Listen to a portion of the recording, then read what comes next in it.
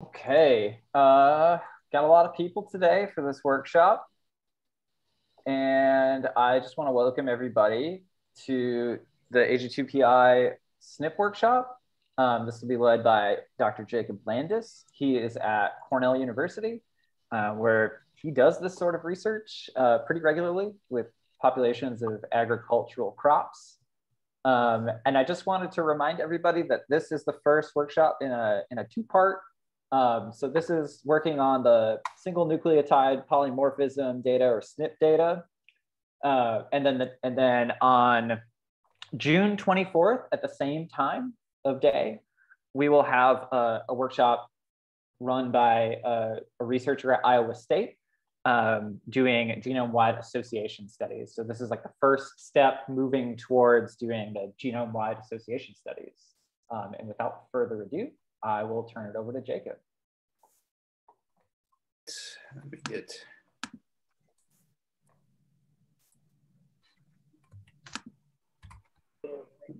get everything set up here. वो company में है.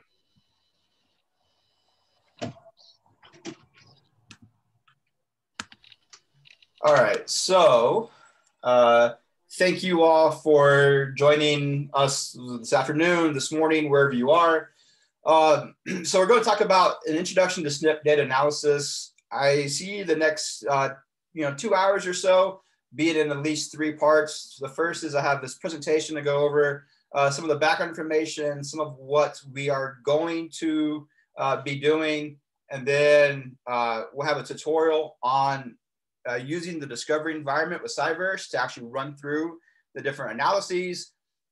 And then at the end, we'll have some time for questions. I do have a second monitor set up with the chat window open. So if at any point you have questions that you want me to clarify, especially for this first part, please ask and I will address those when I can. And we also have all the slides are available on GitHub. I'm gonna repost the link in here so everybody has it. So on this GitHub repository in the chat, the slides are there, as well as the tutorial for the SNP analysis that we will do a little bit later on. All right. So for the outline of at least this first part for the talk, there's a few key things we'll go through. So we're going to talk about what are SNPs and why do we want to call them. Then go into what we can do with these SNPs once we call them.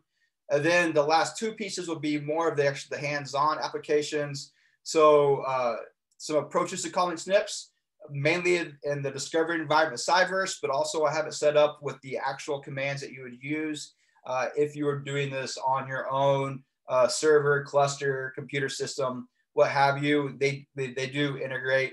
And then the last part is a little bit of some downstream applications with Koji, where we can input or import our SNP BCF file and to look at the actual SNPs we call. And so we'll go into that at the end as well. So before we get into the actual analyses, what is a SNP? So at the simplest, a SNP is a single nucleotide polymorphism. You can see here's an example of 3 strings of DNA on the right, where they match up. They're almost exactly the same, except for this blue bar, where in the first string we have an A, we have a G in the middle, and a T at the bottom. And so why is it important to have these? Why is it important to call SNPs? So SNPs are the most common genetic variation. They can be linked to phenotype, environment, heredity, what have you. We can actually do a lot of comparisons between what we observe and the genotypes underneath those. And the basic workflow for calling SNPs or finding these variants is you have your sequencing data in FASTQ format. You align or assemble these. If you have the reference genome, which we'll talk about a little bit later on, you'll find the variants, find where they're different, and then we'll filter these out so that you have high quality SNPs. And then you can move into the downstream applications such as GWAS or other things, which we'll touch just briefly on.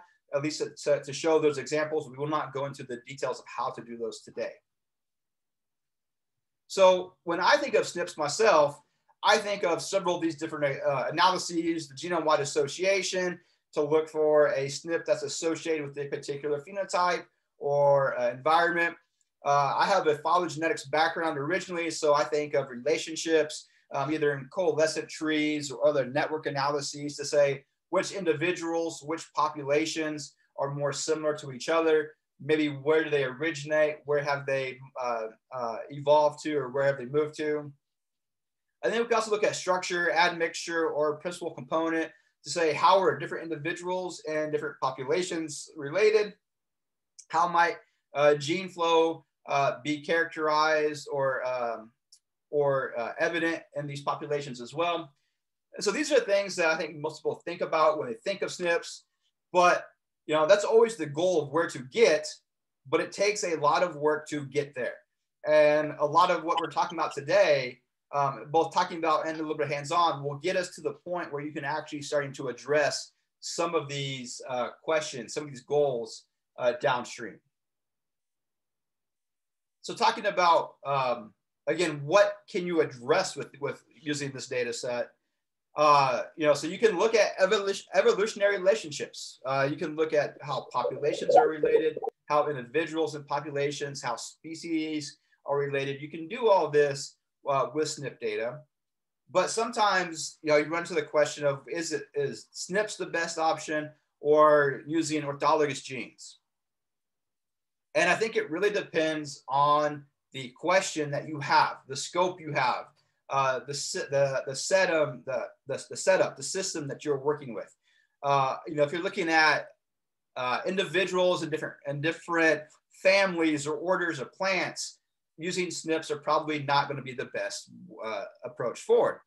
If you have several populations, though, and you want to know how these are related, how are individuals in those populations related, SNPs are the best way to do that. And so some of the hesitation with SNPs in some data sets or some scales is that these very fast changing nucleotides, which are SNPs or those, may hide the true signal in deeper relationships. And part of that is this, third position wobble that we all learned about in kind of intro bio, where you may have that third base pair position changing, but the protein doesn't change. And so we can definitely pick those up, but those are not going to have much of an impact usually on phenotypes or other things that we may see. Again, trying to address the question of SNPs versus orthologous genes, another question is going to be based on your specific study. What is the sequencing coverage that you need to be confident in what you are calling either a gene or a SNP? So for orthologous genes, to assemble these and say hide capture, HiveSeq data sets, you may need 20 to 50x sequencing coverage for that. For SNP data, if your species is mostly homozygous, maybe 6x coverage is enough to be confident in what the genotype is. For outcrossing species that are very heterozygous, 15x coverage is probably a minimum that you want. And so it's a trade-off between, again, total coverage, size of the genome, number of individuals you have, to which approach really works best. And then there's the argument of, for some of these analyses, do you include invariant sites or not? If you're looking at evolutionary trees, phylogenetics, your branch links may be biased a little bit if you only have variant sites versus not. And so these are some of the things that you consider. Unfortunately, I don't have a magic word saying it's, in this scenario, it's always going to be this. It's really going to be kind of study dependent, but we'll lay out some of the different things that you can do to try to address the questions that you have. So we talk about evolutionary relationships. You can also look at gene flow. So you can, using structure, admixture, or similar types of analyses, you can estimate the number of ancestral populations in your system. So not the current number of populations you see, but what may have, what is the statistically the best inference to kind of, again, the more ancestral type. And you can also see where different individuals in current populations maybe don't hold up genetically quite the same.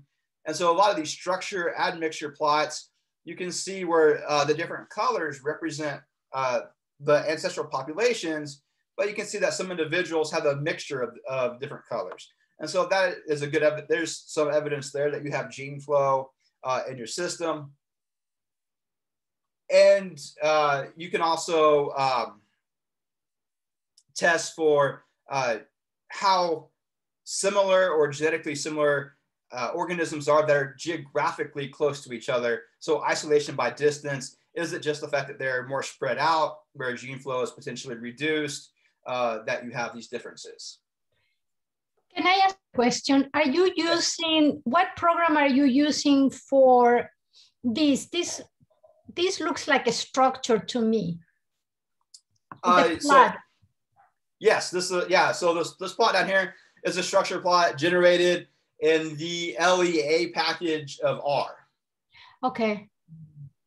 And so I've got some slides towards the end that point to some resources to help you start doing some of these analyses later on, but that's not necessarily the goal of today. The goal maybe for today is to get to the point where we have our SNPs that we could actually get to making some of these plots. Will you go into a different training for that part? So that's not for today. There is the next month. Not this time, but in another meeting. There will be other opportunities to address that in different workshops and whatnot. Yes. Perfect. Thank you. So I'm just checking out the chat real quick.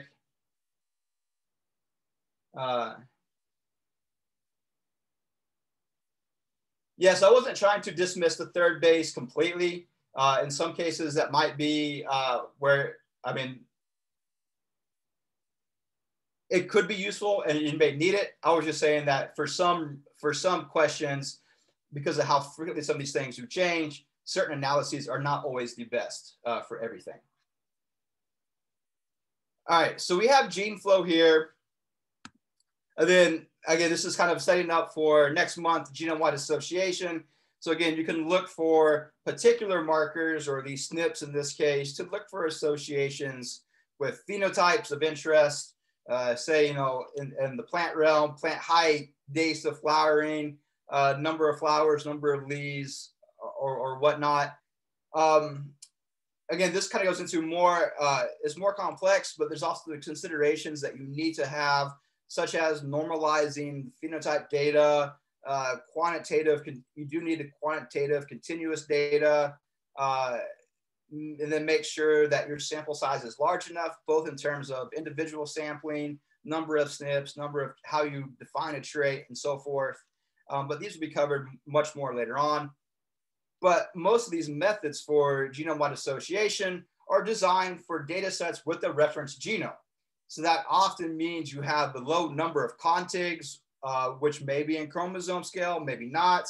When we do a de novo approach for calling SNPs, which is totally fine for some analyses, we run into issues with linkage disequilibrium and the lack of coverage across the genome and the number of contigs. And so again, depending on what your specific system is, your species, your population, there are many considerations before you can do some of these analyses. But again, for the focus of today of actually generating the SNPs, there's several different ways to do this. If you're focused on more of a phylogenomics approach, there are ways to generate the data. We'll talk a little bit more about these in the coming slides. And these include genome skimming, genome resequencing, RAD-seq methods, RNA-seq, or HYPE-seq, or these probe capture sets. All of these have different pieces that need to be taken into consideration. Do you have a genomic resource available? Do you have a sequenced genome? What's the quality of that genome? How much bioinformatic investment do you have, either initial or downstream? What's the cost per sample? How many samples do you want? How big is the genome of your species of interest? All these things will factor into what approach you decide to take to generate the SNPs. And so I think there's a bit more on the text here to elaborate that, but we'll go through some of these different options and compare the pros and cons to some of these coming up. So the first one is RADseq. So this is a reduced representation of the genome. And so you are not sequencing the entire genome. The markers are often genome wide, but you have a higher coverage in the sequenced libraries or the sequence loci. You can do many individual things, again, because you're not doing the entire genome. You can add in a lot more individuals and other methods, especially this is true if you have species with large genomes, say, 5 gigabase genome or more. This might be a feasible approach. For the entire wet lab sequencing setup, depending on how you do it, this is a cheaper option than some of the other ones. Possibly the cost could get down to around $15 per sample in total, especially if you're doing a lot of the prep work yourself. And you do not necessarily need a reference genome for RADseq, but it does help. Now the cons to this, maybe why you wouldn't want to do this, you do not get the whole genome. So you are often missing many things. Some of these may be important for the traits that you're interested in. It can be also very hard to integrate data sets, even in the same species, across different studies unless they use the same enzymes. Especially if you mix the enzymes of where the cut sites are, they don't really compare. And so it's hard to integrate maybe previous data to new data. And then also there is a bias between species and or degraded samples, say if you're using herbarium vouchers or museum collected samples. If there's a mutation in the enzyme cut site, that loci, that locus is going to be gone. You will not have any data for that, even though maybe those flanking regions of that cut site are in fact still there. And again, with RADseq, there's many different flavors of this. Here's just a quick comparison from a paper a few years ago, looking at the original RAD, 2B RAD, GBS, DD RAD. All of these different things have different considerations, such as the enzymes, the amount of costs, the kits that you need, the de novo versus reference guided. So I'm not going to go through all the details here. But again, this slide is available in the PDF slides. It's on GitHub. So you can kind of go through this a bit more to see if it's appropriate for you. Now I'm going to group the next two, RNA-seq versus and HYPE-seq kind of together. There are some potential benefits from these different ones if you wanted to do them. So if RNA-seq, you only get the genes that are expressed in a particular tissue at a particular time. You have lots of coverage for the sequence loci, but again, if it's a gene that's not expressed at a given time or location, you're not going to have that.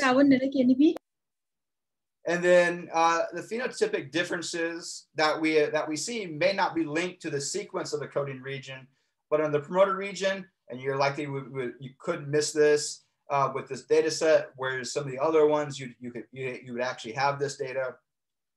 For the HYPE-seq approach, so this is where you need to have a probe set to pull down particular regions of the genome that match to your probes, such as shown here on the right.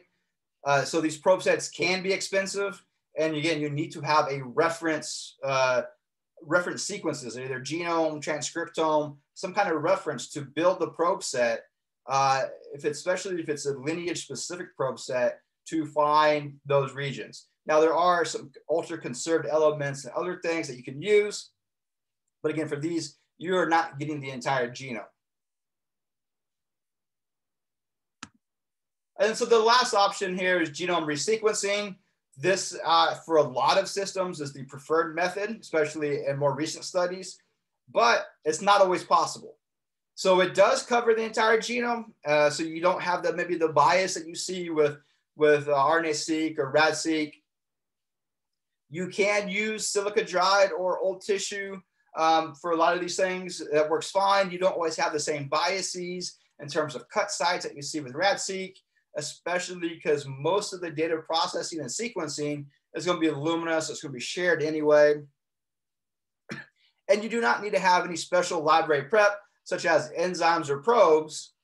However, some of the drawbacks of this approach is that you do need to have a reference genome or something similar to align these reads to. You need to make sure that you know where the stretch of the sequence that you have, what it is, how it compares to other individuals. And for large genome species, the cost is not really feasible if you're thinking about doing hundreds of samples. One benchmark that people often will say is around one gigabase genome.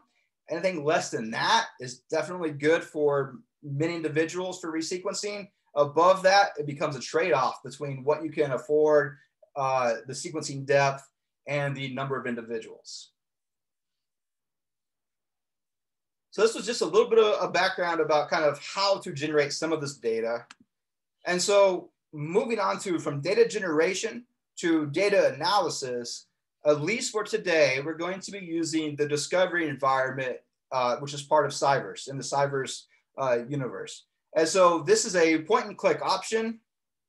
You do not need or does not require a knowledge of command line, though for the tutorial or for the slides actually we're presenting now, I will have the specific command lines that are the equivalent of that if you wanted to do that on your own machine or system. This discovery environment, it works great for small data sets, but for larger projects in terms of number of species, number of samples, number of accessions, you'll likely need more resources than are the default for that. But this will definitely give you a good start. And then one other thing to consider is that for a lot of these apps, we've already built them for these analyses, but you do not always have full functionality of all the options. So the command line often works a bit better for that. I'm looking at the chat real quick. There's a question about low coverage. And so what do I consider low coverage? Well, it kind of depends on the system that you are working with. So I study plants, and I would say that a lot of the, for high quality SNPs, especially for outcrossing individuals, what I've seen recommended is around 15x coverage for the sites. So that way you know what is a homozygous, what is heterozygous, how those differ. If you're talking about polyploidy things, those numbers go up. And so I think, you know, comfortably, anything less than 10x is low coverage, but I would be more comfortable higher up, 15 to 20x coverage as a target to be confident in what you are calling. All right, so the next bit of the slides, we're going to go into more of the commands and how we would do the analyses. So I am going to talk a little bit about kind of the still talking about the RAD-seq approach at first, and the commands that you would do in the command line environment. But then we'll move into more of the discovery environment, specifically calling SNPs with GATK. And then we'll see the specific commands on the slides, but then in the tutorial, we'll have the apps that we'll use for those.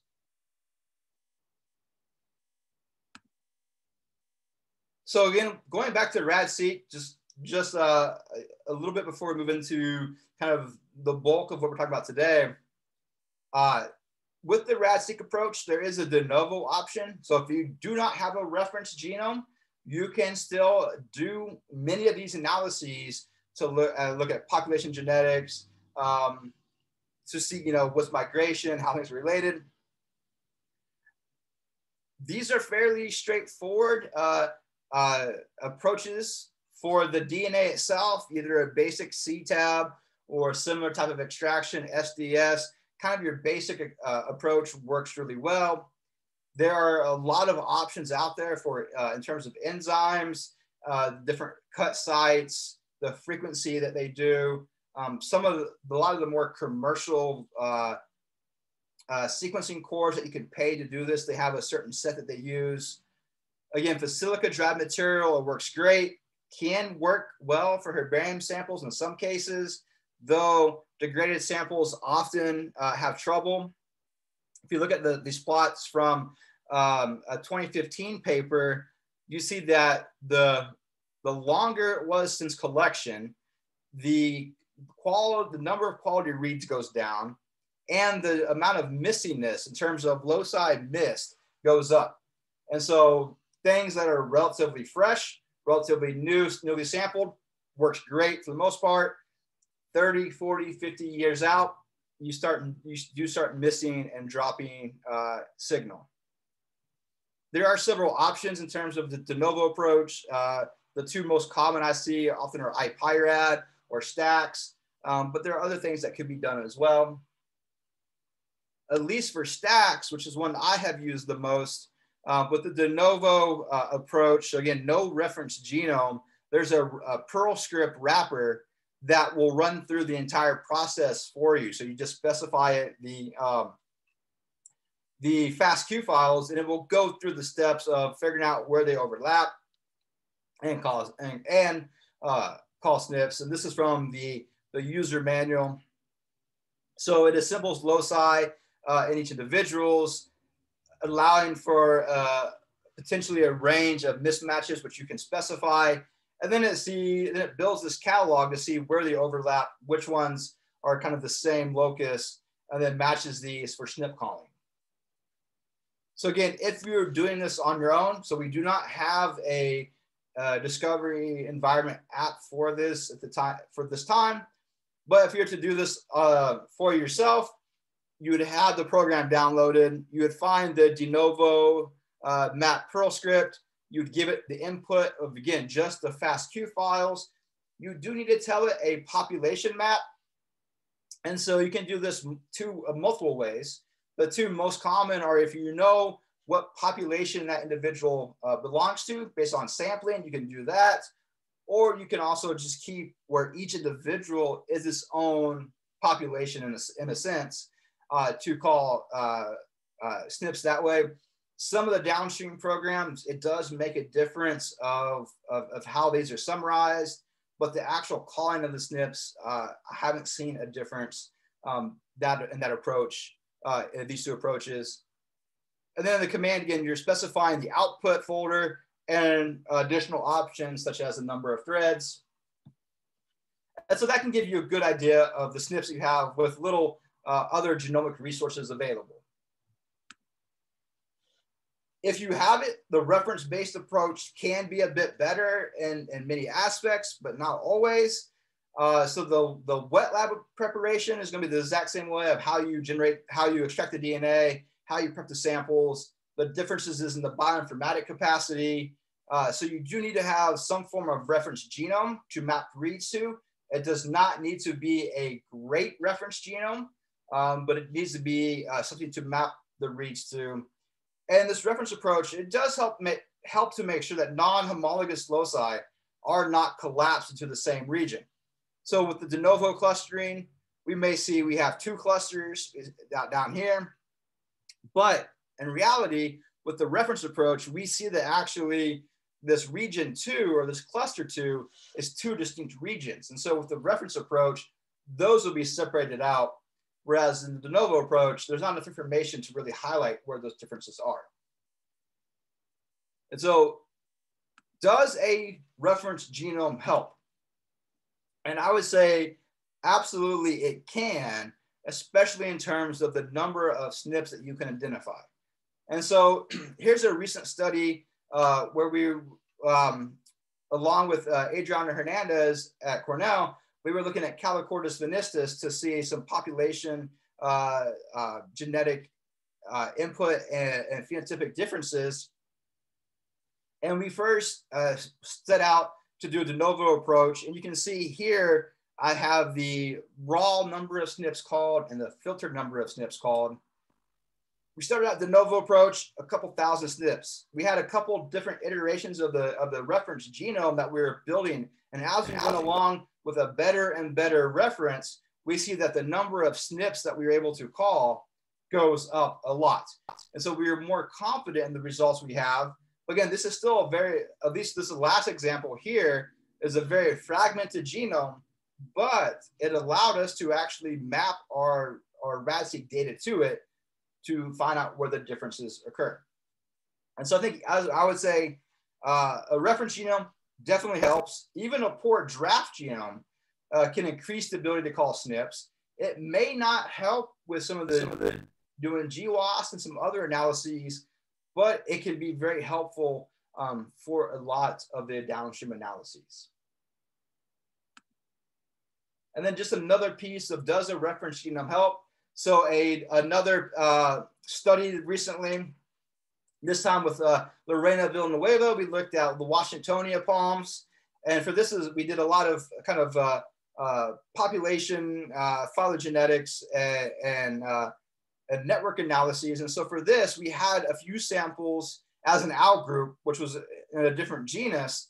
And when we were calling SNPs, both for a de novo approach and a reference guided approach, those outgroup samples actually disappeared from analysis with the de novo. There wasn't enough overlap there with the in group to have a high confidence in the number of SNPs per individual. And so we see that here, de novo, none of the individuals were kept. And in the reference approach, we had several thousand SNPs remaining. Our in-group number of SNPs obviously did change quite a bit too. And so we did the downstream analyses in both ways using de novo and reference guide approach to make sure we were able to include those outgroups and to make sure that we weren't biasing any kind of our inference. And so there is some concern that using a reference definitely can lead to a bias. And if you look at down here from a paper 2017, the kind of the percent of missing data and the proportion of supported nodes, you can see that the reference had, it responded a bit differently than the de novo approach. And so again, in this case, I can't say, that a reference approach is always the best way, but it's definitely worth considering, and it can help out in a lot of cases in terms of the number of SNPs and your individuals that you retain. So this isn't, again, necessarily the focus here, but if you don't have a reference genome, if you do want to build one, there's a workshop that some colleagues and I have done. We did last year for the botany summer conference, as well as for this coming year. All the materials are available on GitHub about how to lay out an experimental design to sequence the genome, assemble a genome, annotate the genome, and use that for downstream analyses. So if you're working on a system that doesn't have genetic resources, it is possible to build that. And a rough estimate of the cost for a draft genome with a 1 gig genome is around a little over $3,000. So just want to highlight that. Again, the link for this is embedded in the slides if you want to check out that workshop material later on. So this is still with the reference-based RAD-seq. Again, if you're doing this on your own system, again, there's a Perl script wrapper that will run through all the steps for you to build the loci from the reference from each individual, call the SNPs, assemble this into a catalog, and then match that catalog with all the individuals you have. The input for that is very similar to what we had before with the de novo approach. This time, instead of giving it the input of the FASTQ files, you will give it a sorted BAM file for each individual mapped to your reference, and you'll have your population map as well. And then it will give you a VCF file of all the SNPs. One thing that is often overlooked, and this can be true for a lot of things, and we will be doing this in the tutorial today, the hands-on tutorial, is we need to map our reads to our reference. And this approach can be overlooked in a lot of ways. There are many different options out there. for doing this. And there are several comparisons about which one works best, which approach. There's options BWA-MEM and the new version BWA-MEM2, Minimap2, Bowtie, etc. There's a lot of them out there. And from a paper now that's several years old, there was this quote that the portion of reads that can be mapped is one factor, but not necessarily the most appropriate one. So if you're looking at the reads mapped, yes, that's very important, but your on target hits with the same data can vary quite a bit based on the approaches you take. If you look at the comparisons of several recent papers, BWA-MEM and BWA-MEM2, the more recent version, often perform best for Illumina data. For long read data, PacBio, Nanopore, maybe Minimap2 or something similar will be better. And then once you have your reads mapped, to save computational space and time for some analyses, we will take that resulting SAM file, which results from the mapping, and convert that to a sorted BAM file, which is a bit smaller in size, and a lot of the programs require that. And so now we're getting into what we're going to be doing today for the tutorial. And so I have given the code as if you were doing this on your own system in the command line. And then if we have an app to do this for you in the discovery environment, we have the Cyver symbol here. And so for all these analyses coming up here, again, I want to give you the command line, but also we have built-in apps to do this. And so for SNP calling, again, with a reference genome that we'll be doing today, the first step is to index your FASTA file to specify the genetic coordinates, so it knows exactly where things are. So this is done in BWA, and the code is just BWA index, and then whatever your genome assembly file is. Once your genome is indexed, now you can start mapping your reads from each of your FASTQ files to that index reference.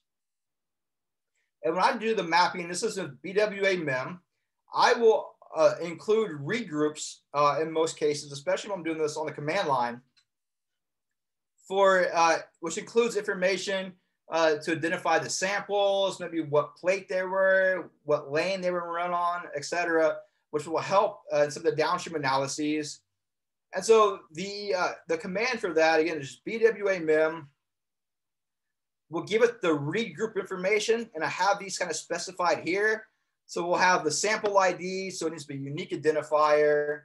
The sample name, especially if you have, say, multiple sequencing runs for the same individuals that are being pulled, it's important to make sure that those are the same. So those samples can be pulled together, but you do need to have that unique identifier for each sequencing run. And then you can include sequencing equipment, run identifier, library count, information to help you know what is there, how they differ. And then you'll give it your genome sequence, and you'll give it either the forward and forward reverse sequences if you have that. And then the output for this is that SAM file, which then we will convert downstream.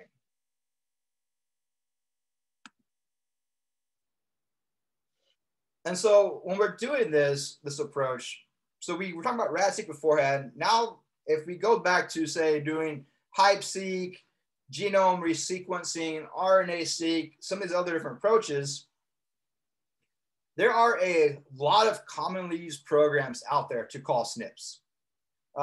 There's really no shortage of options, and there's new ones coming around all the time. Older ones are being improved. Some of the major differences, though, between these approaches are maximum likelihood versus a Bayesian framework, or a haplotype method versus site-based method.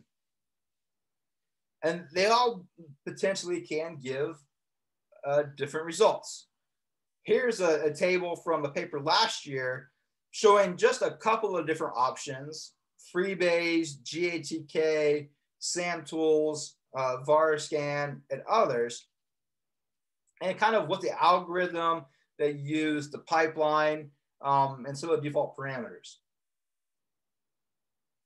Again, there may not be necessarily one there's not always a single case where a single program works the best. But they've had several comparisons between these. And one thing to keep in mind is that all the SNP callers are not created equal. There's many factors involved: accuracy, time, computational resources that goes into this. And again, another recent comparison, it showed that Freebase, GATK, and SAM tools, the impilot function in SAM tools, had the lowest number of missed calls. However, Freebase, VARSCAN, and VARDICT were more sensitive to unique calls, and this high sensitivity can result in a higher false positive rate. And so testing for these true positives, some of the percentage that, like the ones that were the highest percentage of true positives, SAM tools and Impala was the highest, GATK and Freebase were next in line, doing fairly well. And when you look at the comparisons overall, in most cases, you see that a combination of using BWA-MEM plus GATK, so BWA-MEM for mapping your reads, GATK for calling SNPs, gives you the best results for most genomes. However, for more complex genomes, if you have a large genome, if it's a polyploid such as the wheat, there's the recommendation that maybe BWA-MEM and SAM tools is recommended. But for the workshop today, the tutorial, we're going to stick with this BWA-MEM and GATK approach to call our SNPs on our small test data set. For GATK, there's a lot of resources out there already, and most of these are very, very good. There's a best practices kind of walkthrough of some of the best ways to do this. I have the link here. It's definitely going to follow through. We're going to go through a lot of the same steps here as they talk about doing there. And so, you know, going from mapping the reads, calling duplicates, processing your BAM files, then calling SNPs, and then filtering downstream. So for GATK, the code, again, if you're doing this on the command line version, here are the different steps. So again, we have apps for all these in the discovery environment. So you'll first create a dictionary of your assembly, your genome assembly. You'll create that dictionary, so you know how many contigs, how big they are, the number of bases, and you also index this assembly with SAM tools. And then after mapping to the genome, you will have a SAM file which will convert to BAM. Then once it's converted to BAM, we need to index it. So again, those kind of will match up based on the information we have in our indexed genome. And then we can run through each individual sample with the haplotype caller function and GATK. And for this, you're going to specify the reference genome. You're going to give it the index BAM file that we have. And the output of this is going to be a GVCF file of kind of the initial SNPs called in this GVCF format. Once we get to this point, we're almost there. We're almost done, but not quite.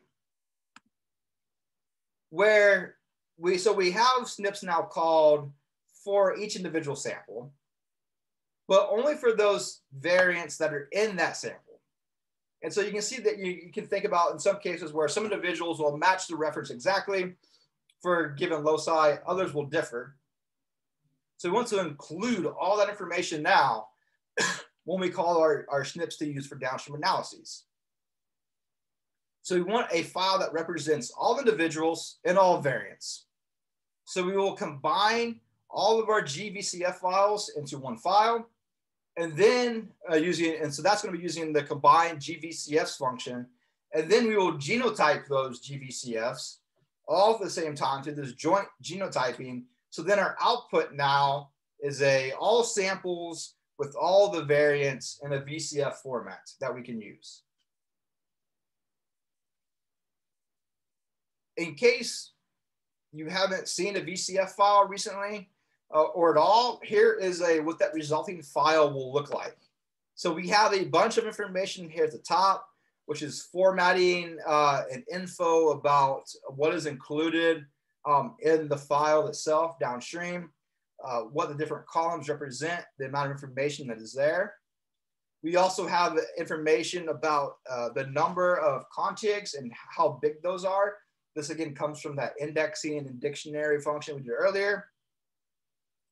And then at the bottom, we have where each line is a variant and each column is a individual.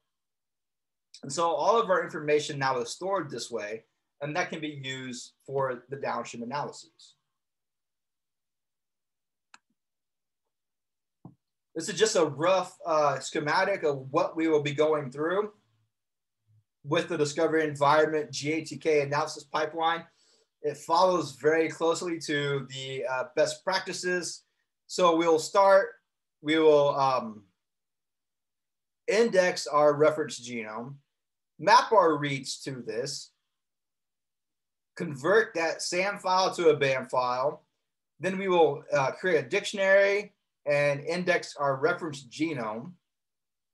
We will mark duplicates, make sure our read group information is all correct, and then index that SAM file, or that BAM file, excuse me, in SAM tools. Then we will go through the haplotype color for each individual, combine the GVCFs into one, and then we'll do the genotype function. I just want to remind everybody that with the discovery environment, we do have limited resources, 8 CPUs and I think 16 gigs of RAM at most. This will be enough to run through this test data set relatively quickly. But for larger data sets, it can take a long time to run, and some of these analyses will take a lot more RAM than is available here.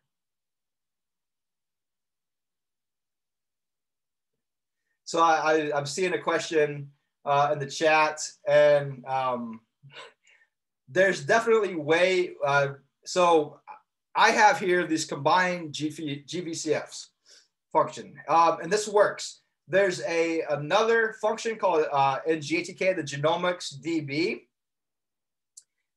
And that one often works much faster and has less computational requirements in terms of resulting files that it creates. However, at least in past versions of GATK, the genomics DB cause problems if you want to export all sites in your reference genome, not just the variant sites. So if you want to export variants and invariants, the genomics DB function caused problems in the last couple of versions of GATK. That may be fixed now. So combined GVCFs work better in that case. But if you have a big data set, hundreds, thousands of individuals, I think the genomics DB does work a bit faster. Just a couple of final things to kind of finish up before we move into the hands-on stuff. With GATK, it can be frustrating for a lot of people. It can be a difficult program to learn.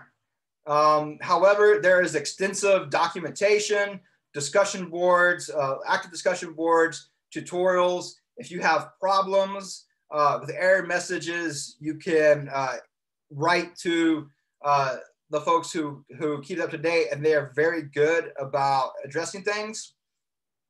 However, I have had problems going from one version of the GATK to another where functions will change, flags will change, and the documentation isn't always the best with that. So if you have tested it out on one version beforehand and are moving to another one, that can be a problem.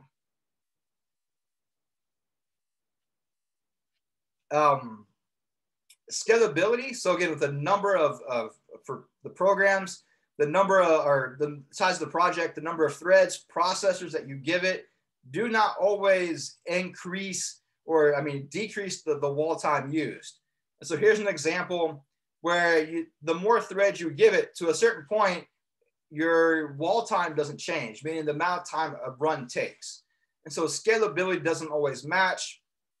And again, version control issues can be a real problem for the user. However, the discussion boards and other things can be very helpful, and also to keep a look out for the most up-to-date tutorials for the newest version is important. The one last thing I'll talk about, which we're not really going to get into today at all, because we're just talking about how to generate our SNP data. But once you have your SNPs, you often want to filter that data to keep only high quality, high confidence things, or certain regions, certain chromosomes that you may have, or to prune for linkage, disequilibrium, and whatnot. There are several options out there.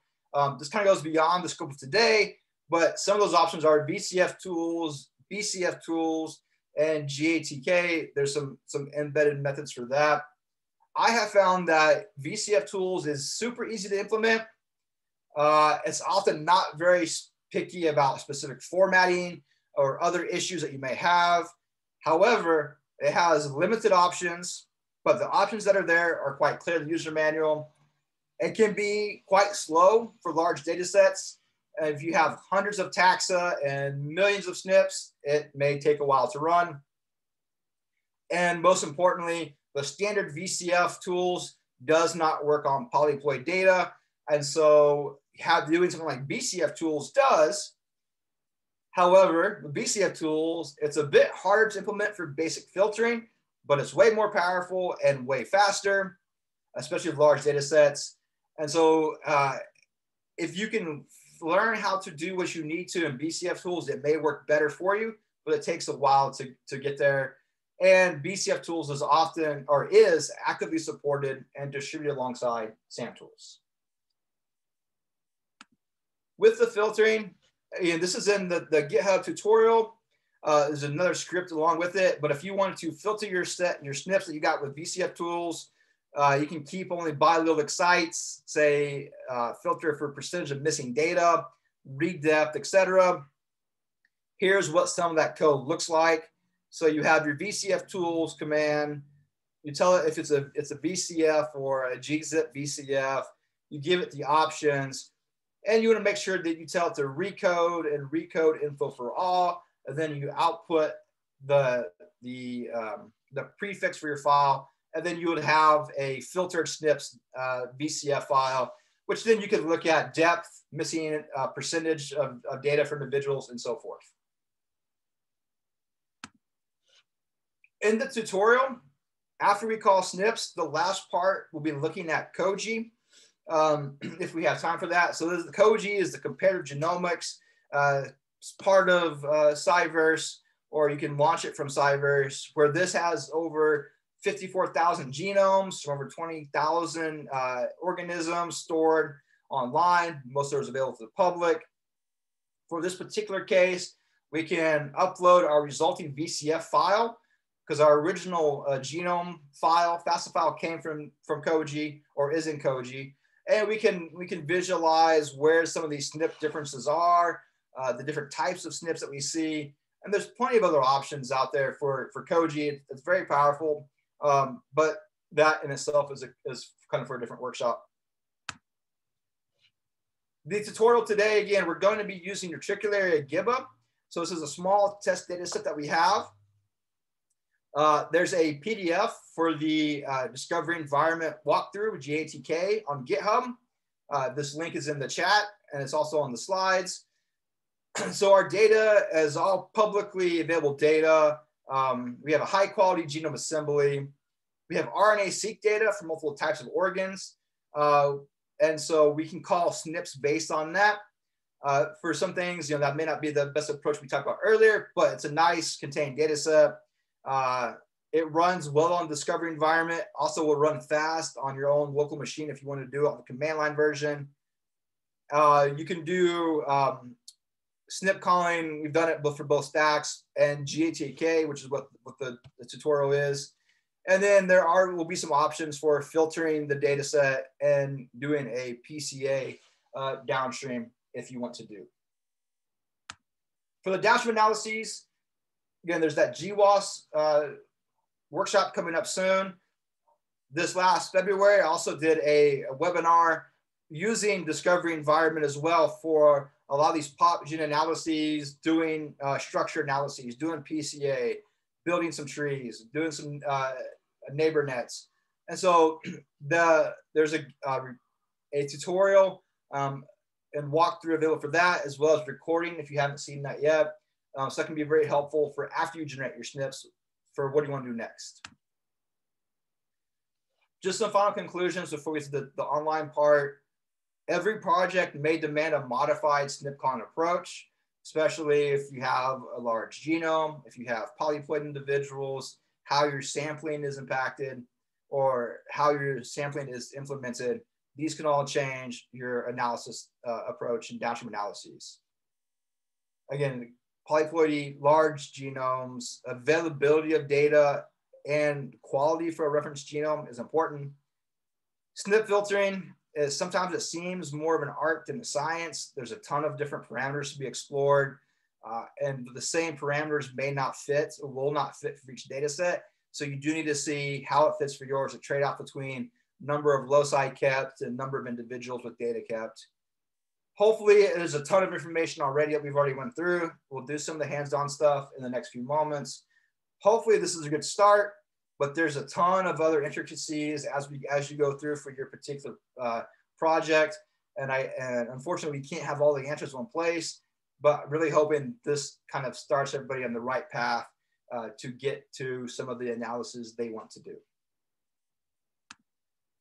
So I just want to take a few moments, see if there's any questions, allow people to sign on to the discovery environment in Cyverse and to download the tutorial from GitHub. And so if there's any questions now about anything that I covered, happy to address those. But also we'll have some time at the end to ask. If you have more specific questions about a project or analyses, maybe save those for the end. But if there's more general questions, I'd be happy to take those now.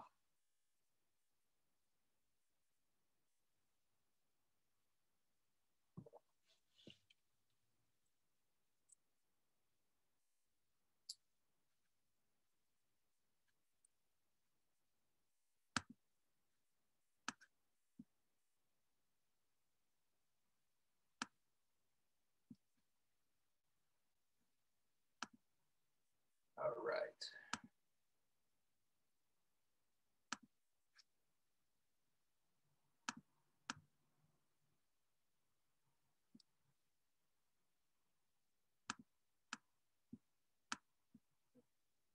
All right, trying to get everything set up here. And so if you haven't yet, if you follow the link in GitHub in the chat to the GitHub, there's the discovery environment tutorial. This is a PDF. This will walk through a lot of those steps that I showed in the slides with the commands. This will show you the apps to use for that. The slides from today are also in PDF workshop or a PDF format. They have a downstream SNP filtering script. We talked about that a little bit, but it's involved here as well if you want to see it. And I will make sure the PCA script is also uploaded if you want to test that out as well later on. But all the main pieces are here.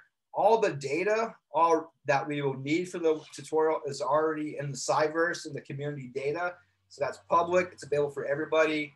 So everybody can access that as you walk through the tutorial.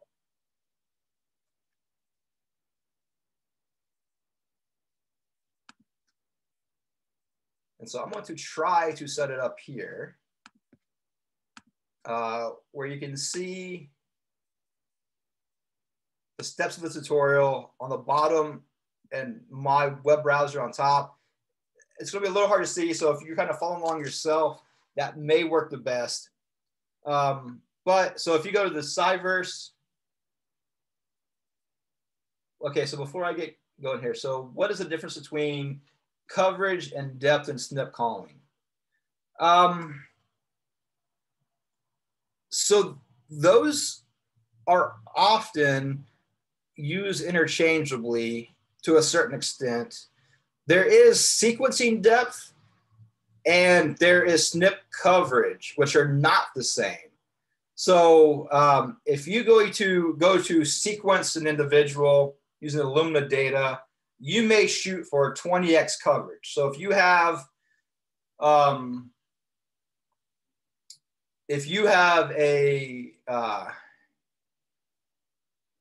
say a 1 gig genome individual, and you want to sequence 20x coverage, you will need to get 20 gigs of data, 20 gigabases of sequencing data. Now, the hope is that that's evenly distributed across the genome, which we know is not the case. There's repetitive elements and whatnot that are sequenced higher. And so we often report our sequencing depth, sequencing coverage, and then when we call SNPs, we will have our SNP coverage. So what is the depth, or how, for each SNP we have, what is the, how many reads cover that? Meaning, so how confident are we of what we see, homozygous versus heterozygous?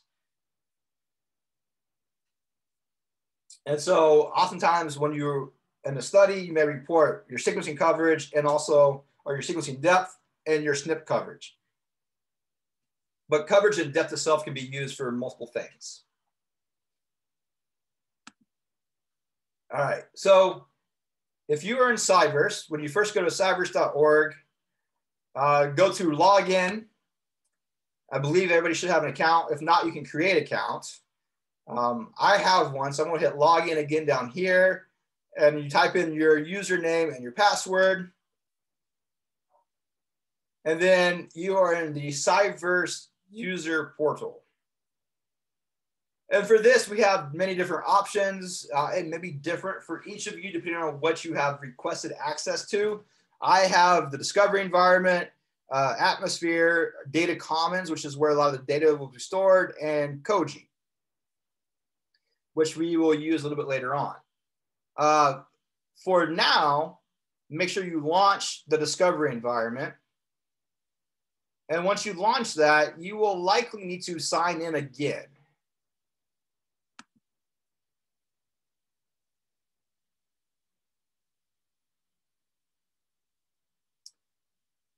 And so once you have logged in to the discovery environment, you should see your, you should see the logout button up here. And along the left-hand side, we have different options, data, apps, analyses, and teams and so forth. So most of what we're doing today will be in data, apps, and analyses.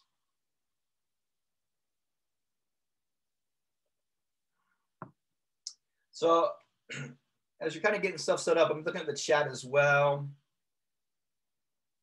Can we have a little specific expression on SAM tools for SNP calling on transcriptomes about, or GATK?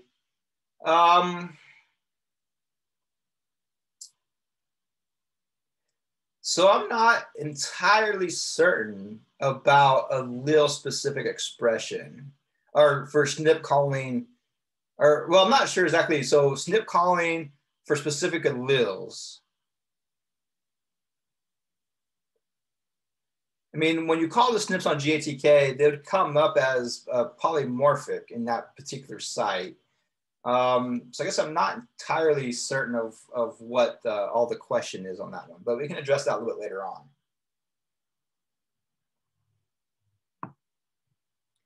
All right, so for the tutorial,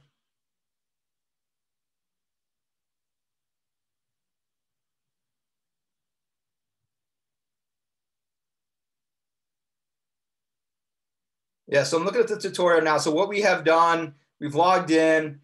The one thing I do want to make sure that everybody does, so if you click on your data tab, you should see your username, and then you may see several different folders here. I'm going to go to analyses. And then I'm going to create a new folder for today to store, to be my working directory. So I'm gonna click on this new folder icon, and I'm going to call it AG2PI SNP. And it may take a moment to create. And so I'm going to make sure when I run all these analyses, which is on the tutorial, to make sure I select this particular folder so that all of my intermediate files, all my resulting files are here in one place, and make it easier to move downstream as we go through. Now, all the data we'll need, so if you go to your username up here, and you should see your username, data shared with me, and community data. If you click community data, you should see this top option as the AG2PI workshop, May 2021. If you click on that, you should see all the input files that we'll need and intermediate files in case things take a while to create. And so we have our reference genome here. We have our subset of Illumina data to run fast here in the UGIBA Illumina. I'll just show that. So here we have only R1, so the forward reads of several different samples from different organ types. And then we also have the intermediate files of SAM files for mapping and the sorted BAM files at the end for SNP calling if we need. And then I also have a kind of a combined VCF here variant call of just the variant calls if we need that for Koji later on. And so you should see this is all the information about where things are. So for almost all the analyses, we will just leave the data in the community folder. However, it's going to be easiest if you have the FASTA file, the reference FASTA file in your working directory. And so that should be very easy to get. If you click on the check mark next to it, and then click on these three little dots, you should see download. So you can download this to your computer here. And this is relatively small.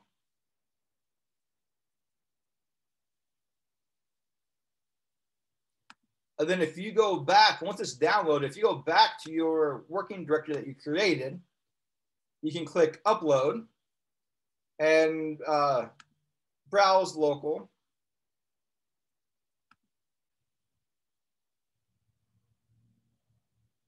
And so here is that file I just downloaded. I'm going to upload that.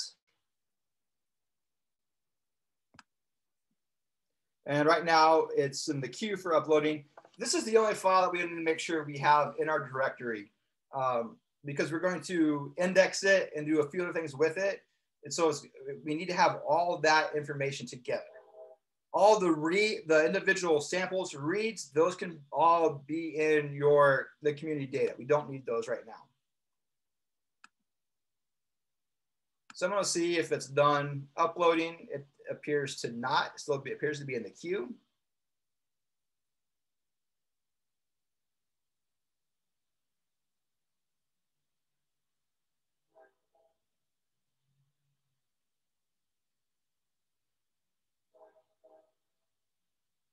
So I'm just looking at the chat again, and there's a comment about exporting all sites, so invariant and variant.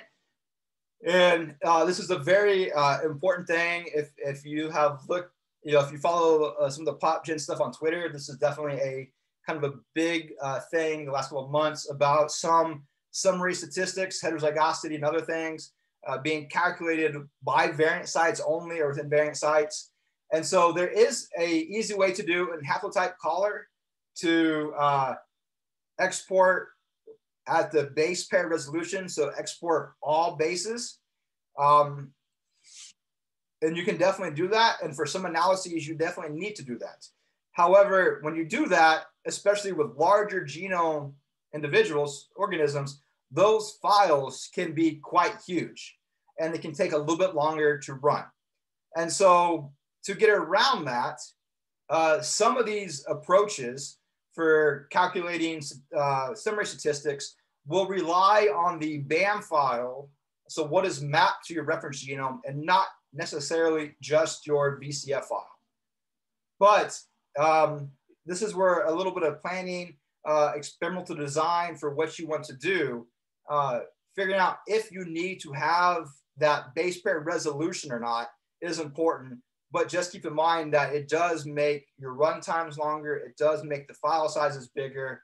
And for certain things, if you can use the BAM files instead of the VCF files, it might be a bit easier to do. Well, that is a great point that is brought up. And again, summarizing some of these things, there are biases for sure of using just variant versus variant and invariant sites alone. Let's see here. It appears that, yep, so mine has been uploaded now.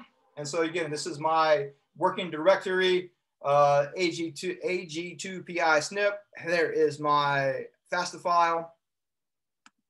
And now we can go through the different steps on how to do this. I will definitely do the first couple as we start going. So the first thing is we want to index this reference file. And there's an app. So I took screenshots here of the different apps that we have. So in this case, BWA index 0.74. So if we go into the search at the top and you do just BWA, and then you click on apps, you can see the different options for BWA apps and the discovery environment at the moment. So we have align, index, we have MIM. So we, at the moment, are going to do BWA index. Click on that. We can leave the analysis name default. And here, the output folder, we want to change to our current working directory. So you click on browse, and we're going to select this AG2PI, select current. So now everything that's going to be created is going to be written to this folder, which is what we want. Now, if we click next, you can see what we need to do. We need to tell it a FASTA file to index. So again, we go to our folder. We see here's our FASTA file. Select that and hit OK. We're going to leave the construction algorithm as auto and uncheck this box of the naming scheme. We're not going to use this right now. Once you do that, you can hit next. You want to specify the number of cores that you need to sequence to try to keep things going as fast as possible. We'll do 8. And we'll do 2 gigs of RAM and 2 gigs of storage space. These files are relatively small. With the larger data sets, you're going to need more than that. But for this, it should run just fine. The more resources you ask for now here, the longer it'll take to get in the queue and run. You hit next, and then it's going to be a summary of things, of what you requested, and then you hit launch. This is going to take you to the analysis button here. And so this is allow you to keep an eye on what is running. So I have some jobs from before that have completed, and you can see that now I have this one running. So you can keep an eye on what you have. We can't move into the next step yet of mapping until our reference is indexed. So this part should only take a couple minutes, and we're going to let that progress before we move on to the mapping of BWA MIM. Is anybody running into any issues with the discovery environment so far? Have you been able to find the tutorial, the walkthrough, everything going okay?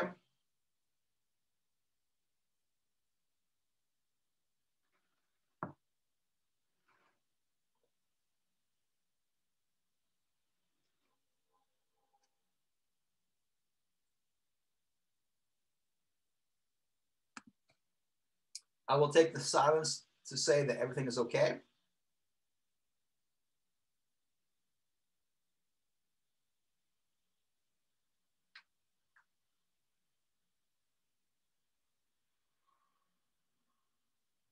So this indexing part, at least for the size of genome we have, should take only a few minutes. If I'm going too fast, I do apologize for that. I know it's difficult when you have a wide range of maybe background expertise or use of SciVerse. My hope is that the tutorial is very much straightforward and you can walk through that at your pace at any time. All the data is, again, publicly available. So you can run through that on this data set. If you wanted to modify it for your own data set, you can, but larger data sets will take longer to run and you may not have all the resources necessary to run those. But the test data set will allow you to go through completion of generating a VCF file with no problem.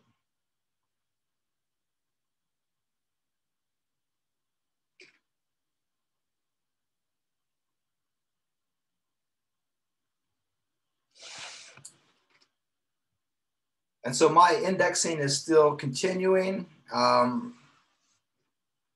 It should pop up when it is done. I'm just going to try to refresh this. I'm going to look at my data folder just to make sure nothing's there. We do have some log files. We have some other files that are, looks to be have written. Oh, and if I go back to my analyses folder, I just got the indication that that run is completed. So this hasn't updated quite yet, but it will. So it'll tell you what the start time is and what the end time is. So that can help you keep track of how much resources you need. Once it's done, let me go back here to see if it will actually show up now. And so, yeah, so mine, it has completed now. BW index is done. It took just over 3 minutes to complete. So now if we look at go back to our working directory here. Before we just had this FASTA file. Now we have a log file of what has happened, and we have the resulting files from the index. We do not need to mess with any of these at the moment. The program just needs to have access to these. And so the fact that our reference genome and these files are in the same folder, and we will pick this folder for the downstream analyses, we should be completely fine. Step 2, I'm going to get this started because this can take up to 5 minutes or more with this data set.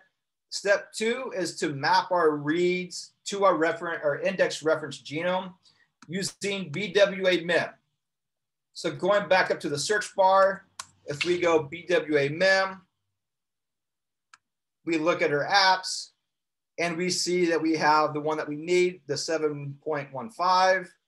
We click on that. Again, we can keep the names the same, the analysis name. We do want to make sure we change our output folder. So again, we're going to make sure that it is this AG2PI. Select that. You see the change there. Now we have our inputs. We have a little bit of background about what this, the README, what this is going on here. Our inputs are all listed on the walkthrough. For the left read file, we're going to select it. We need to, now again, all of our read data is in the community data.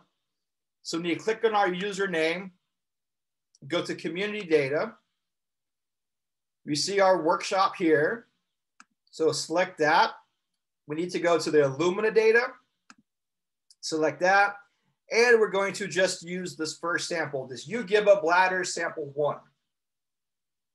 So we're gonna check that and hit OK. If you had paired data, you would select the right read, so the R2.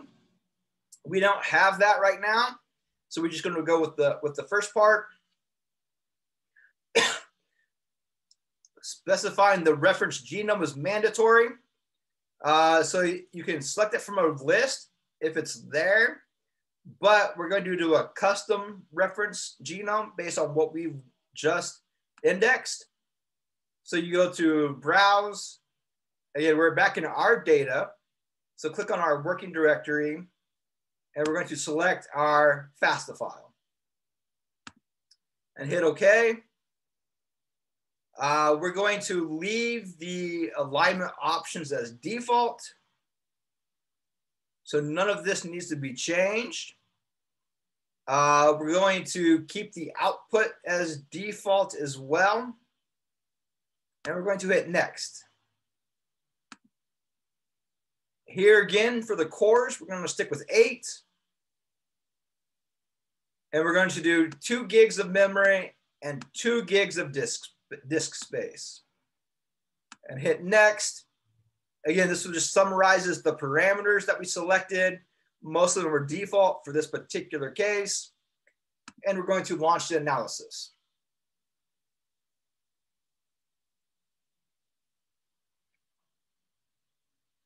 And it's submitted. It may take a few moments to run, depending on how busy the system is. We just switched over to running. I just want to highlight real quick as people are getting those running. So this mapping part can take quite a while. The subset of data we have is only 250,000 reads for each. So not really enough to accurately call SNPs, but enough to run through this pipeline. This mapping now will take about 5 minutes. If we had our full data set, which is like 7 million SNPs for each, 7 million reads for each file, that would take about 2 hours for each sample to map to the reference genome. And so it does take a while. And so we're going to be done much faster, but we're not going to have the amount of data there. The one thing I do want to point out that with this app, the default is to create a file called bwa output.sam. And it's going to be the same way each time. So we need to rename our output file after each run so we don't overwrite it. And so when this run is complete, we need to change bwa output.sam, in this case, to you give a bladder R1. And we will, for our sample 1. So I will show you that when it's complete, but something just to keep in mind that with the app, you need to make sure you rename the output.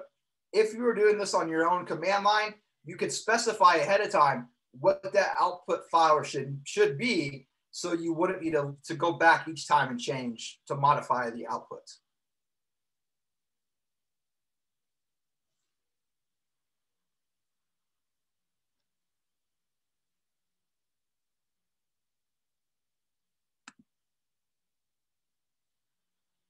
And again, this one can take a few minutes, 5 minutes or a little bit more to run on the small data set, but that should give us relatively fast so we can go through the rest of the downstream portions coming up. And again, if you have, if it runs faster for you, or if you want to try to do multiple things at a time, again, the tutorial should be straightforward of all the different steps you need to do with all the inputs and outputs and things you need to change, so you can kind of walk through that at your own speed as necessary.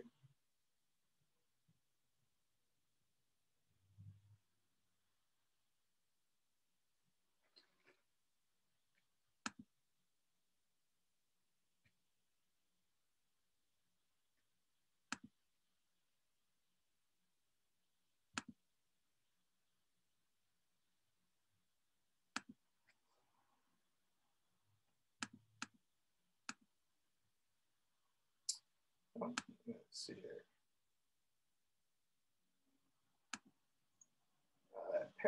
Apparently have lost my window. See if I get this.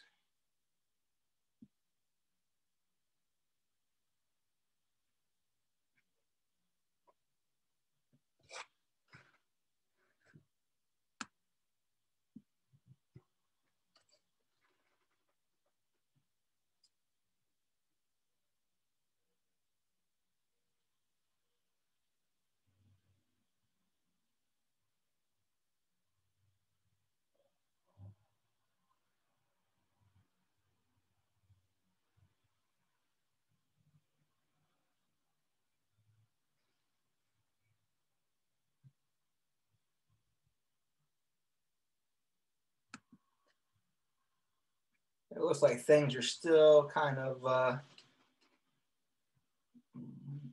chugging along here. Should be just a few more minutes probably before this first mapping step is done.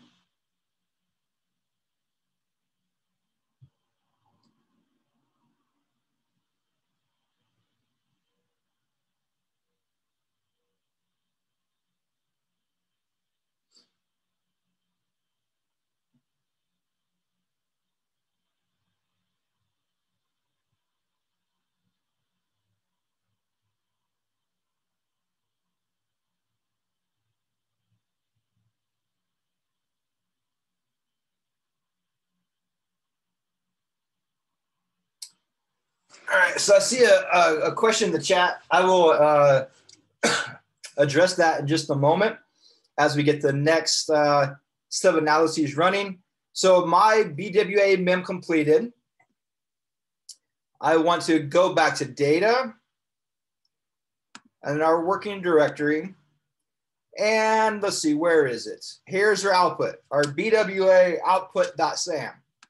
So we need to change that for our particular sample, which should be pretty easy to do. So if you check the box next to it, and you click on these three little dots here, you should see rename.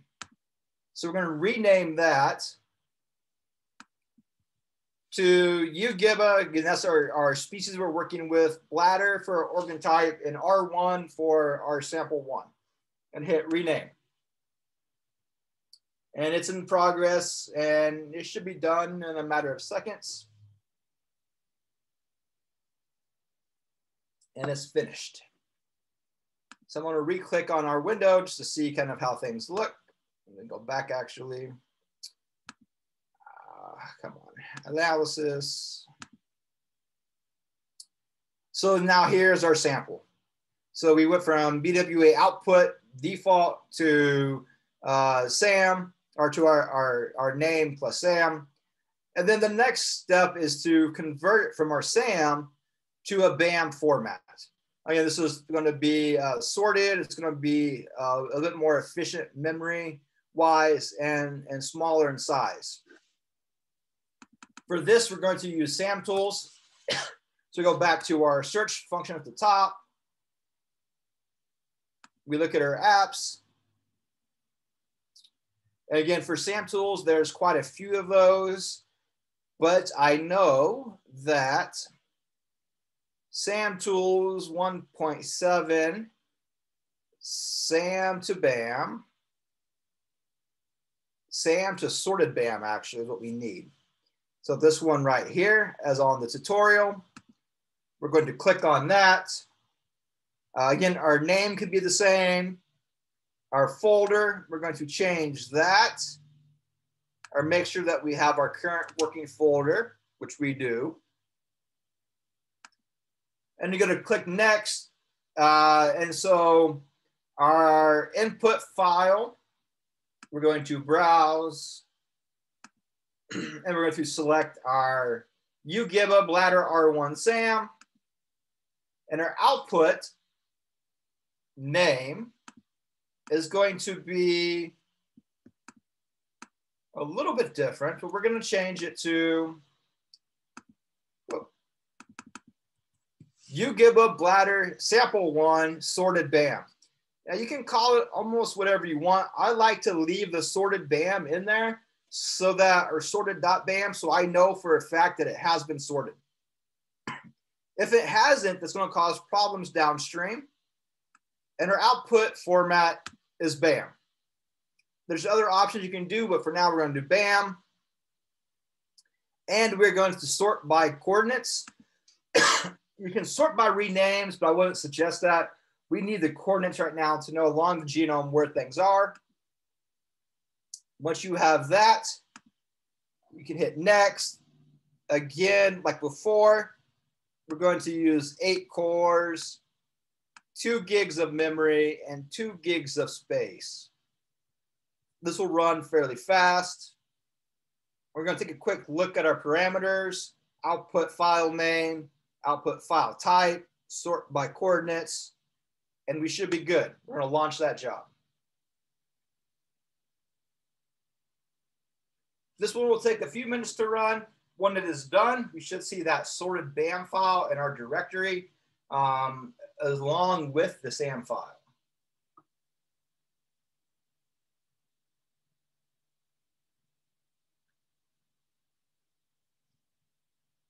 So I'm taking a look at the chat right now as others are working through this. There's a question about for DD-RAD experiment, recommendation that the paired reads overlap. So I am not 100% sure on this. Most of my sequencing has been, for RAD-seq has been single end, because we don't typically do a DD-RAD. We kind of do the more traditional RAD, where I fragment with covariates after shearing or after one restriction enzyme. But I do know that if your reads overlap, I mean, I guess you're getting some of the same bases sequenced twice. For genome resequencing, it's often best if the reads do not overlap, so that the insert size is larger than your read length to kind of maximize what you are sequencing. So I don't really have a specific answer to this question. I guess I would say follow the protocol or the recommendation of the sequencing core or whoever's setting it up. I'm not really sure what is best in this particular case because I haven't ran DD-RAD before.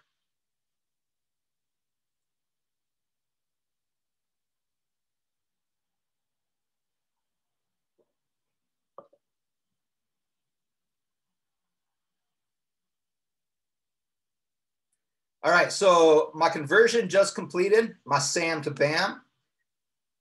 Let's take a quick look at that. So now we see we have our SAM file still in our folder. We now have our sorted BAM.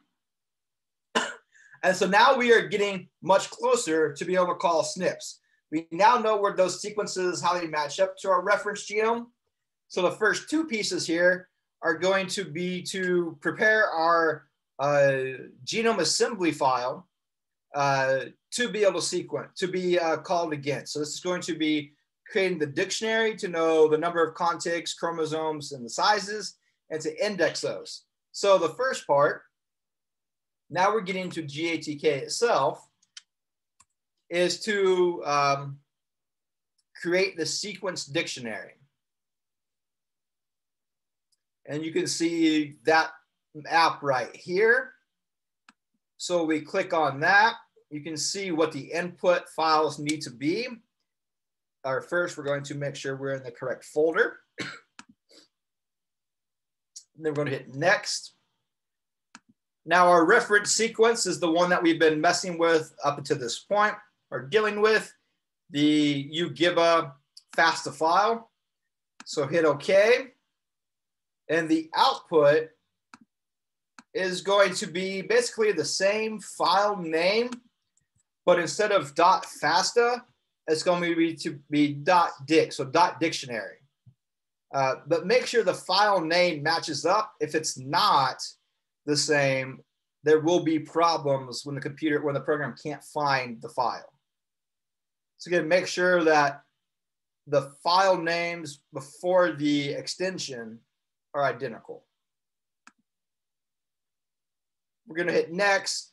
This one can take a little bit fewer resources. So we're going to do 4 CPU cores with our RAM and disk space the same. And we're going to launch that analysis.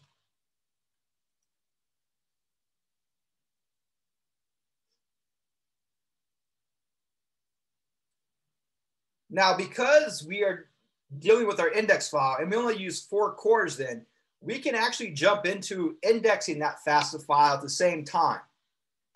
And so here we're going to use, we're going to index that FASTA file. So let me see if I can pull up that app. So index FASTA file with SAM tools. So here that is. Again, make sure our working directory is the same. And the input for this is just the reference file that we have been dealing with so far, the FASTA file. So we're going to hit OK. Again, we've already used 4 CPUs, so we're going to use the remaining 4 now to index this. And we're going to hit Next and launch analysis. So if you look at your analyses window, you may see 2 things running. We have our dictionary running and our indexing was just submitted. I'm doing this a little bit faster just because I want to make sure I get to the point of where we can actually run haplotype caller, and we may or may not get to the point of the last 2 steps being the combined GVCF and the actual genotyping.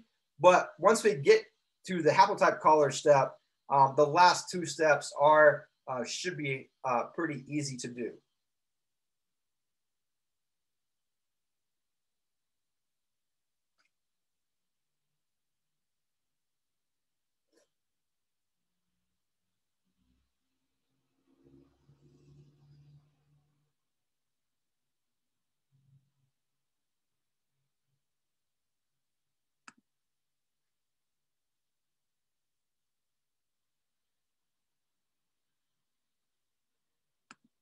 And so if you look at their tutorial, the next step, number 6, is mark duplicates. Now, this is something that we would normally do.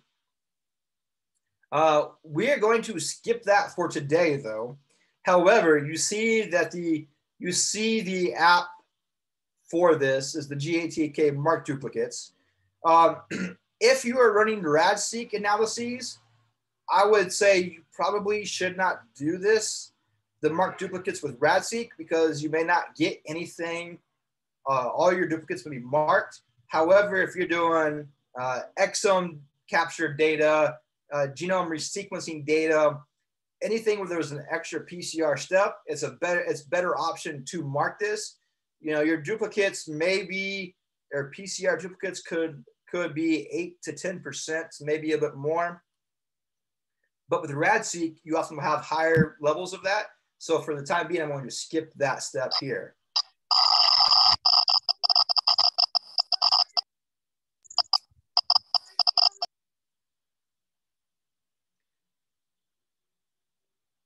And so the next couple steps that we need to do are again our GATK. So our indexing is completed, but our dictionary has not. So I'm gonna go back to our steps. So this one is to make sure our, we have some annotation stuff going on here.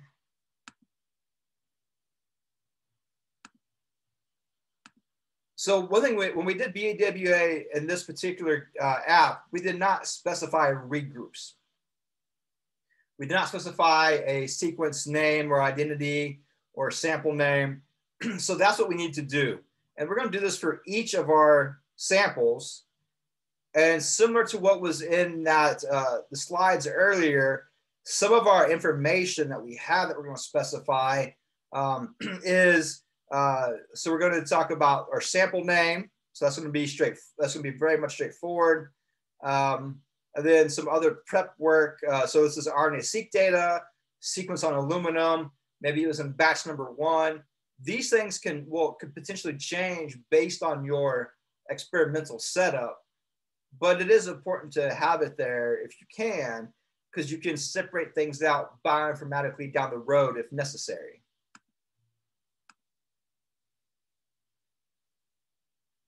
All right, so looking at my discovery environment, our runs have completed. So if I go to data and I look here, now here's my dictionary we created and my indexed FASTA file, my FAI is there now. So we have our pieces ready to go for the genome. And so we need to do 2 more things for our samples to make sure that we are good to go. The first of that is to add our read groups. So if we go to GATK and we look at add or replace read groups, again, we're going to make sure our folder is the correct folder.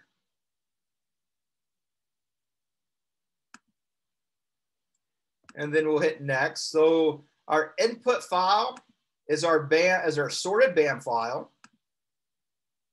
So we want to make sure we select that. Hit OK. For this particular analysis, our read group library is 1. Our platform is Illumina. Our unit is RNA-seq. And our sample name, which is arguably the most important here, is UGIBA bladder sample 1. Our output file, we want to specify that we have our read groups included. So I'm going to change it from our UGIBA sample 1 sorted.bam to include this read group.bam here. And I notice there's a space there, it doesn't need to be there. So now we have included that information to help us out later down the road. We're going to go back to 8 cores here. We'll do 4 gigs and 4 gigs of RAM and storage because GATK can take a bit more. And we're going to launch these analyses.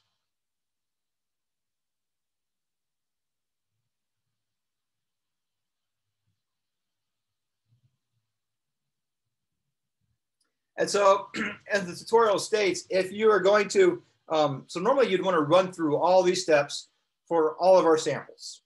We're just doing the bladder sample 1 at the moment. But if you were to do this for the entire data set, you'd want to run through this for each individual sample.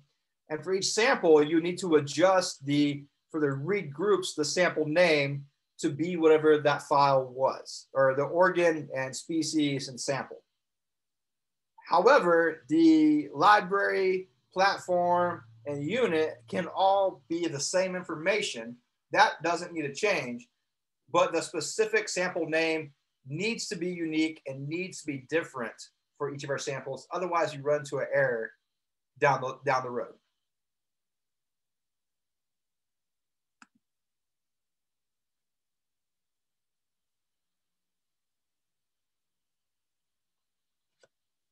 So it looks like that our sample that was submitted is submitted and not running. So it looks like we may be a little bit of a log jam here of getting things to run. And I know we're almost, we're running close to out of time as well. And so I just want to kind of cover a few remaining things in the tutorial. So we just finished the read groups. Next thing we need to is index our read group BAM file. So again, this is using SAMTools index the BAM. Our input is we just need to specify the input, and that's it. And let that run. Then we are ready for haplotype caller. And so we can run through that with GATK haplotype caller.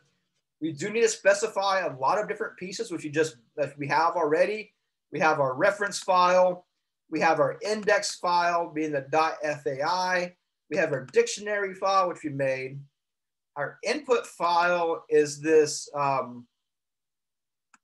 is our sorted read group file that we sorted. We had the read groups indexed, and we also have our indexed BAM file, so BAI, which we'll create in this next step. Here we're doing just GVCF. However, for haplotype caller, if you wanted to have everything specified, invariant sites as well as variant sites, you would change the setting in haplotype caller. I have to look to see if the app as currently set up allows that. However, if you were to do this on the command line, that is a very straightforward process to change. In some cases, again, that invariant size are necessary. Other times, I mean, it does make the files a bit bigger, and it may not be necessary for all things, but it's worth at least considering. Once haplotype caller has ran, usually we would do a haplotype caller for each of our individual files or each individual samples. Then we would combine the GVCF files together, all of them to one, so we have a variance across all samples. And then at the very end, we would actually do the genotyping, the joint genotyping, to get our final VCF file that we can use for downstream analyses. At that point, you are done with SNP calling. Now you can go into SNP filtering. On the GitHub, there is the VCF tools command that you could do on your own. There's currently not a good app in Cybers for this. There's so many options that you might want to explore and change, but it runs very fast on local machines. And then once you have that VCF file, there are a few steps here in Koji, which I will not go over right now because we're about out of time. However, you can upload your VCF file because we have the genome that we use for this already in Koji. And go through the steps here. And at the end, you would be able to, let me scroll down here to the bottom. You can sort and find different SNPs. So A to a C, A to a T, any insertions or deletions. You can search through those, the different chromosomes, contigs, figure out where the differences are, a way to visualize those. And there's plenty of other options in Koji as well. If you are so inclined to look at those, I will leave you to have time for that. But again, all the data, you can either use the final GATK VCF file that you create, or there's the VCF file uploaded in the community data in the VCF folder that you can download to your computer or select that in Koji and look at it that way. So we got about 10 minutes left. I know there's a lot. We didn't get through everything. Our read groups just finished, but I want to open the floor these last 10 minutes or so. If there's any additional questions that you may have, either specific projects or kind of more in general things we've covered, I'll try to address that. If at any time during the tutorial or your own data set or your own data exploration, if you have questions, I have my email on the first slide of the presentation. Feel free to reach out if you have questions about certain things. Otherwise, thank you very much for participating today. I hope it's been helpful. I know there was a lot here. Probably plenty to work through on your own, but definitely good luck on your SNP journey, especially moving to the downstream analyses. There's some resources already available. So thank you all. If there's any questions, I'll be happy to take those if I can, or address those if I can.